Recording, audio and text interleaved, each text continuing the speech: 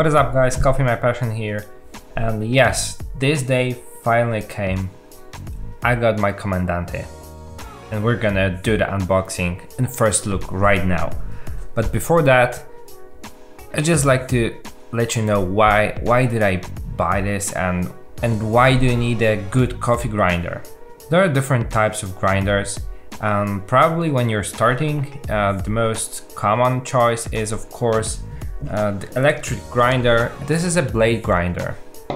It actually uses blades to cut your coffee like this, and after a few seconds of pressing this button you have a grounded coffee. It creates a lot of dust, and when you have a lot of dust in coffee it will probably do the over extracted brew and you're not gonna like it. It will be very bitter and it just doesn't work good. So if you're using a good kind of coffee, I probably don't recommend this.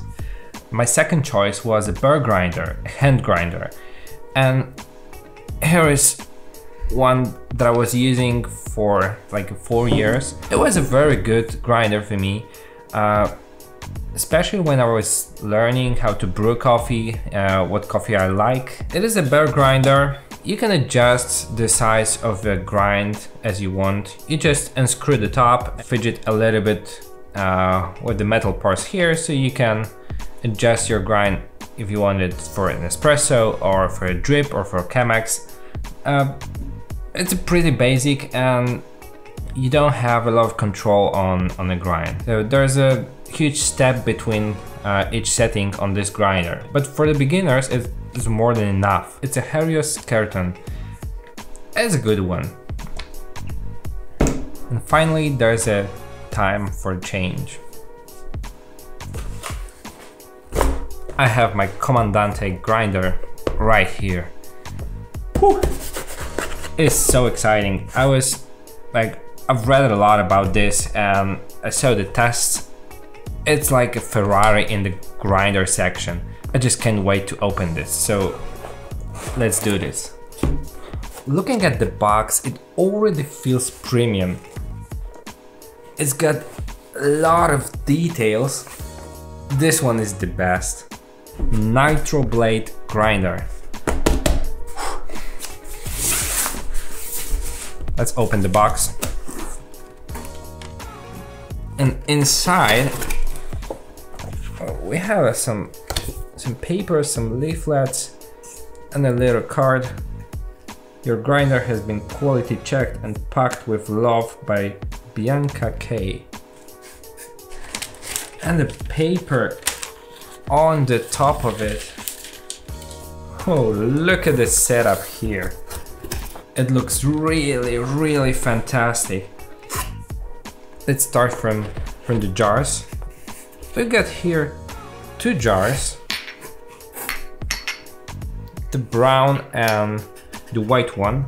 You can grind coffee using both of them on the grinder, and you have one left for grounded coffee. You can screw the lid and the top of it and you're good to go. You can travel with this. That's a really nice touch. Then you have a handle. The detachable handle, pretty stiff, wooden finish. Well, it feels nice. And the grinder itself, look at this. It is packed with the paper. Okay, so we're not gonna need this anymore. Wow, bench style. That's a color I picked. It's supposed to be a dark brown. It's heavy. Oh, let's open the paper. Wow, it's packed really nice. I had the chance to buy it discounted a little bit on a coffee desk. And speaking of coffee desk, I requested them to draw me a cat that is grinding with my Comandante, and look what they gave me. It was really nice drawing. Whoa. And here it is. This is amazing piece of art. Its material is high quality and it literally looks like real wood. Let's put the lid on the top. Oh, it's got a little magnet, I think. It sticks right in. Wow, it's so smooth. Look at how quiet it is. It just barely any sound coming out of this. At the bottom, there is a stainless steel burrs. They are so smooth and they looks like really high quality and premium thing. This one has stabilized burrs. It means they're not moving while you're grinding, and it helps coffee to be consistent and all the grind is very similar and same size. There's a little notch that you can twist to change the grind size. If you just put your handle on the top, you can just click and pick whatever grind size you want, and it's really smooth and satisfying. That's the best mechanism of changing the grind size I ever seen. All mechanism is hidden inside, so you just switch here and all adjustments are made inside of the grinder. You're good to go. Brand new Comandante right in front of me. I can't wait to find out, is it really grinding so well and all the coffee should be grounded so evenly. It doesn't create a lot of dust, it's the top class and I can't wait to use it. Let's grind some coffee, let me grab some beans and I'm back to you in a minute. And I'm back with the coffee. I'm gonna be grinding La Cabra Mercuria Mergia. Is one of my favorite coffees. We're gonna start from setting it up to around 26 clicks. I believe it would be good for the drip. Okay, it's spinning.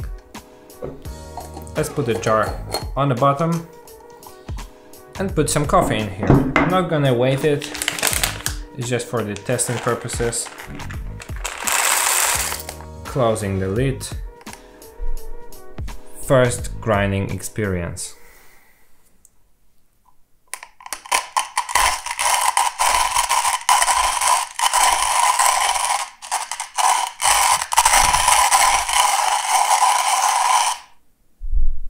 It is super smooth. I remember this coffee was a bit harder right here. Oh, it's like a butter. Oh, come on.